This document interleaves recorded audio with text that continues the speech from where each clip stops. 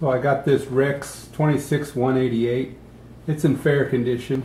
It's got some wear on the bed and on the column here that you can definitely see in the paint.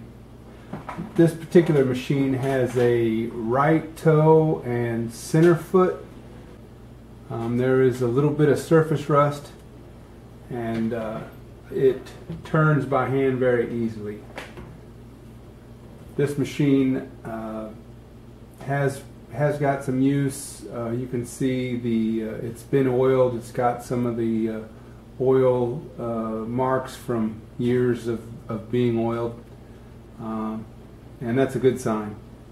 So right here in the case, TDU-N62.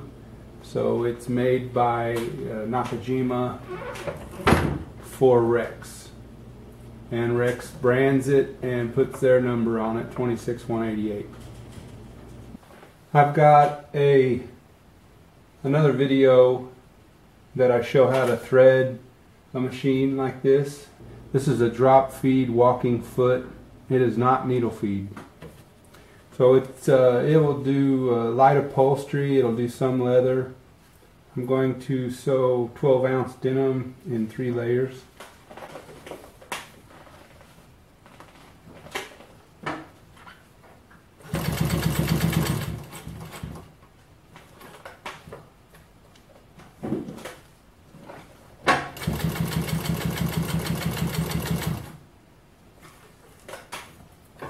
Reverse works.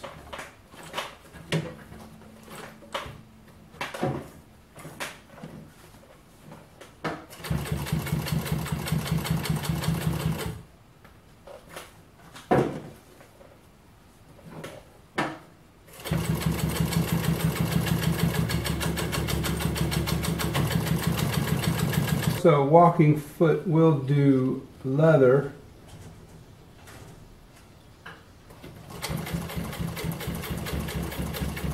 However, this particular machine might not be the best suited for leather, and I'll show you why.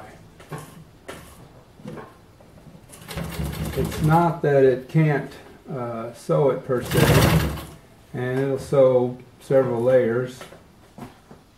The problem is the marks that it makes upon the leather. But other than that, it sews it just fine.